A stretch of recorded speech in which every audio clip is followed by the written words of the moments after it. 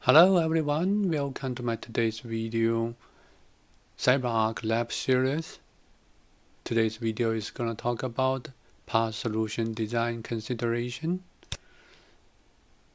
When we got the CyberArk PaaS solution project, we have something to think about it before you can work on. There's 11 major points in my mind. I put it in here. I'm gonna talk all of them one by one. So first is the system requirement. You need to think about your server specification. How many accounts you're gonna handling, how many systems, and how many users in your environment. Especially when you think about the PSM recording, you need to think about the vault storage, and also you need to think about PSM licensing and the CPU memories for your PSM server. You also need to think about what gonna put into your project scope, what it will be out of your project scope, what is your break class process, if there's any urgent thing happening, what you're gonna get into your vault environment to fetch the credentials you needed. Other than that, you need to think about the solution is going to be on cloud version or on-prem version.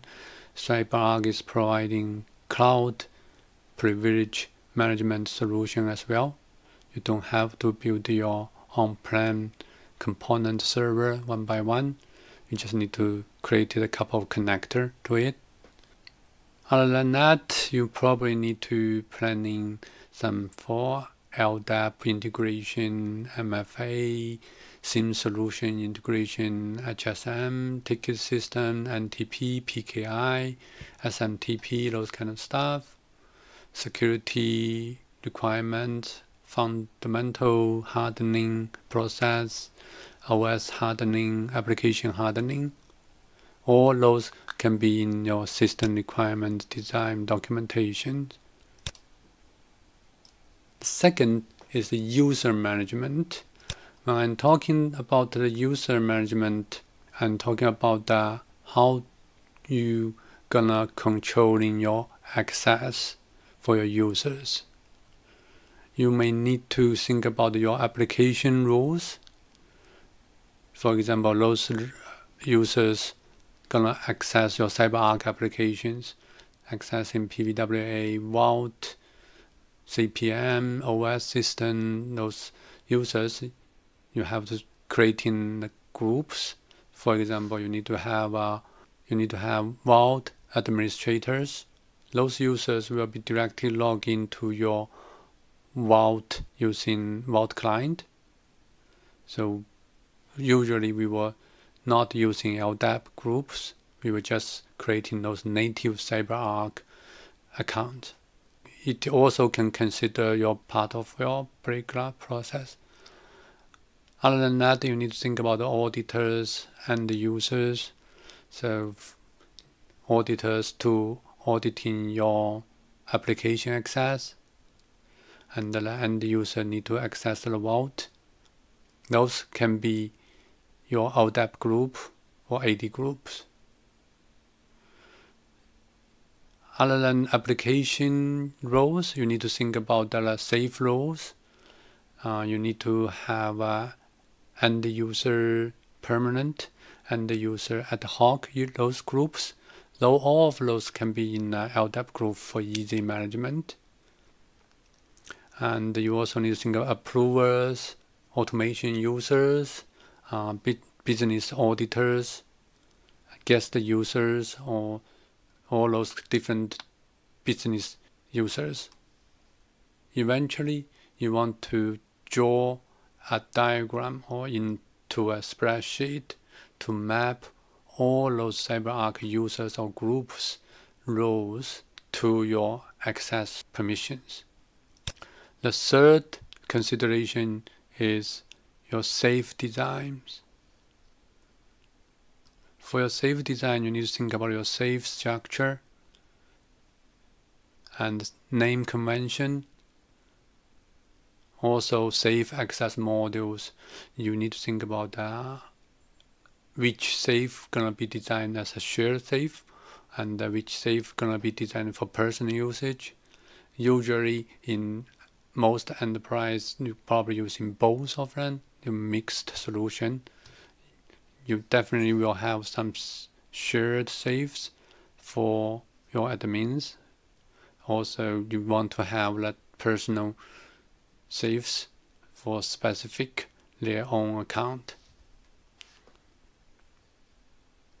After the safe design, then you need to have your master policy design. The master policy should reflect your organization's IT security and password policy. So it's a very clear design. So you can put into your master policy in Pvwa.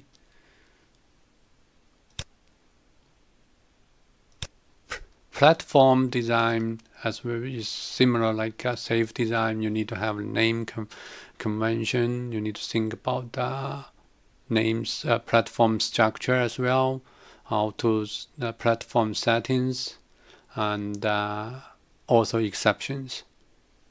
Those will be documented for all your platforms. For workflow design, you need to think about the approvals, creating approval groups for different use cases, and what is just-in-time access. Do we need a dual control, and how do you integrate it with ticket system and integrate it with email SMTP system, and creating an email alert or notifications. You also need to think about the auditing workflow. You can export your vault reporting data to MS SQL Server, and you can give the auditor to design their MS SQL query to pull out the raw data to see. During the workflow design, you may also think about the PTA integration. You may want to integrate the PSM and the PTA to see your session recordings. For the account design, you need to consider the account name length restriction for Windows, Linux, how long it can be for your account.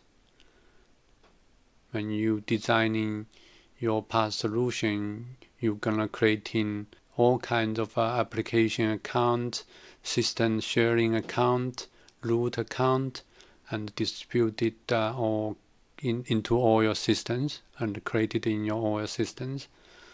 So you need to design them well to make sure when you see the account, you know what is the purpose, what is the usage, and is the service account, or it's a non-human account, or it's just a personal account, admin account. Account design also, you need to think about how to onboarding your account. It can be automated account creation, onboarding, and the rotation. You also can use account feed, which using discovery, pro discovering feature to discover your Windows local account, domain account, service and scheduled task account, Unix local account, and also they can discover SS key and their public key and private key. You may also consider using the bulk uploading to do your onboarding, account onboarding process. You can use your CSV file to onboarding your large amount of accounts in one time.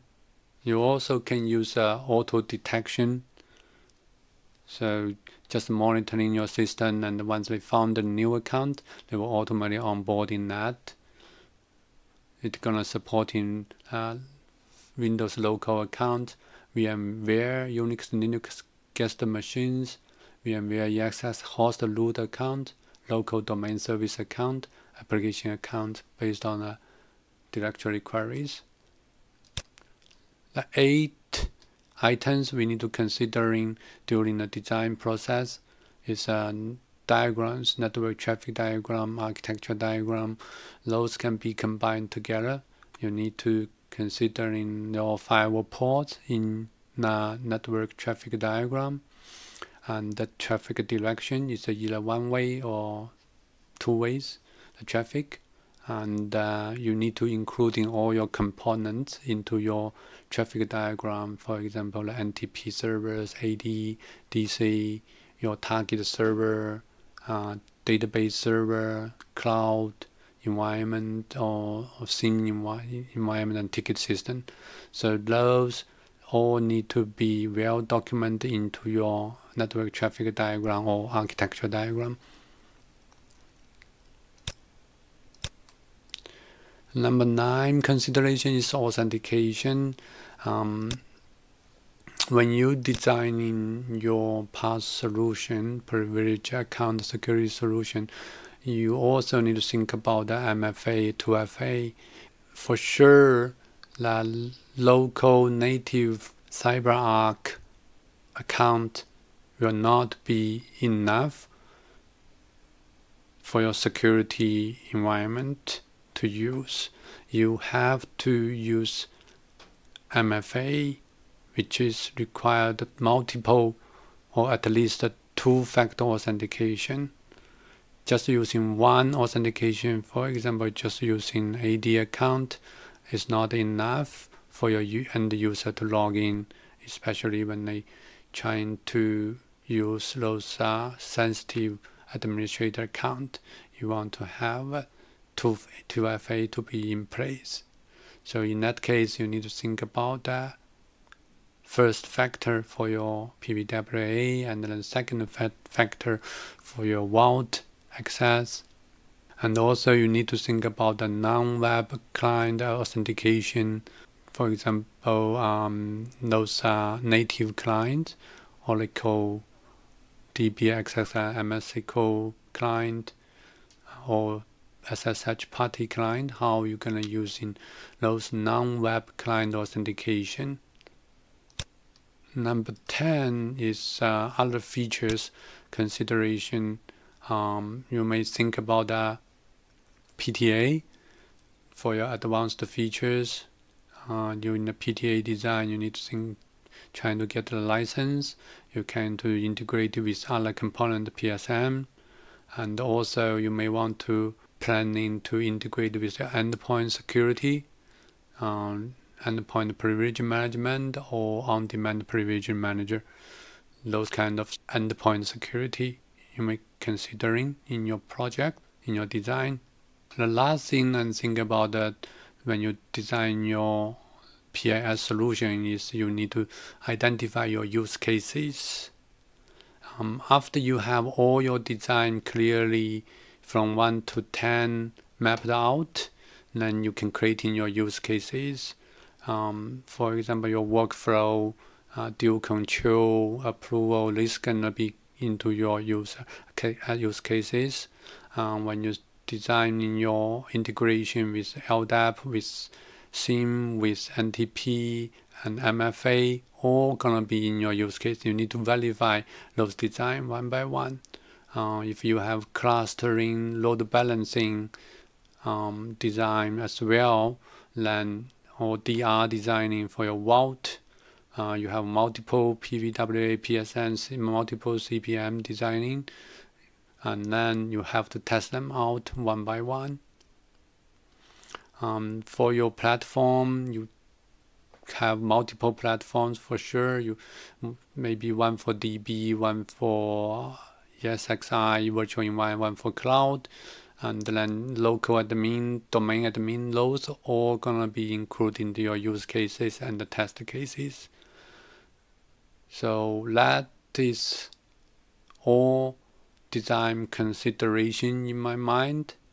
I have a post in my blog to quickly summarize all of the consideration I talked about today, and keep updating it. Again, this design is just for a small or a medium environment. It's not for a large company. Large company design is gonna be much complicated. You're gonna have multiple path solution in place, one for test, one for production, one for development, one for special security environment. So multiple, and geographically designed across the multiple countries. So those gonna be increasing your design's complexity, which is not discussed in this. This is just for one path solution with very small environment, couple thousand or maybe 10,000 accounts, a couple hundred users, this kind of environment. I hope this video is useful when you starting thinking about designing your path solution. If you have any other suggestions, opinions, please leave a message to me. Thank you for watching.